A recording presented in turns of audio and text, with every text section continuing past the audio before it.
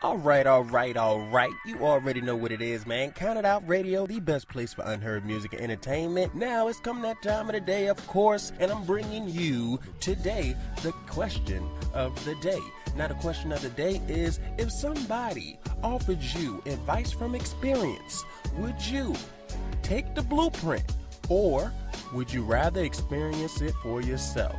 Now, we all hear stories, and as we're maturing, we hear sometimes you gotta touch the stove to know if it's hot or not. But once you do touch that stove, you'll never touch it again. But in the same breath, you also have situations where, hey, I don't wanna take your word for it that the stove is hot. I wanna touch the stove my damn self.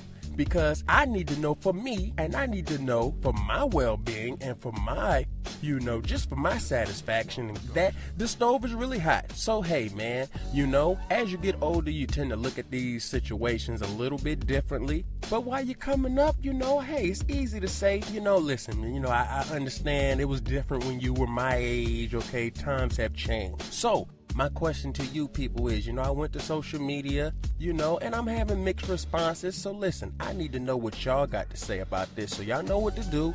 I need y'all to comment below and let me know if somebody offered you advice from experience. Would you take the blueprint or would you, just rather experience it for yourself? So listen, we're going to hop into that little topic and y'all talk my head off and we can get this, jumping off. So, hey.